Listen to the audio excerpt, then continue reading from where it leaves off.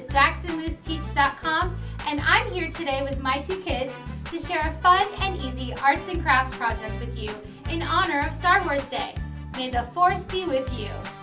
The supplies you'll need are a foam pool noodle cut in half, a pair of scissors, please make sure you have adult supervision, a roll of duct tape, ours is shiny silver, and some black electrical tape. To create the handle for your lightsaber, cover one end of the foam pool noodle with duct tape. We used 3 pieces. Use the black electrical tape to add interest and customize the design of your handle. Yours looks good.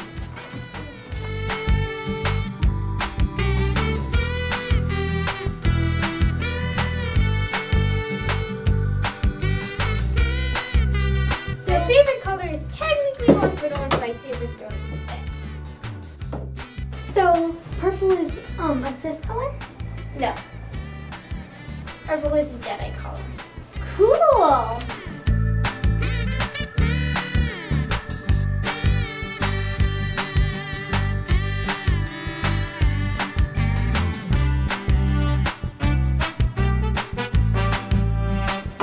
The handle can be whatever length you want it to be.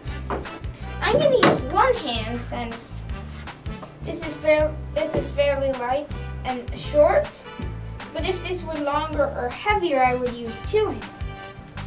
Another thing that's cool you might want to do is instead of cutting it half, make a handle for 2 hands in the center, and you have a double-sided lightsaber.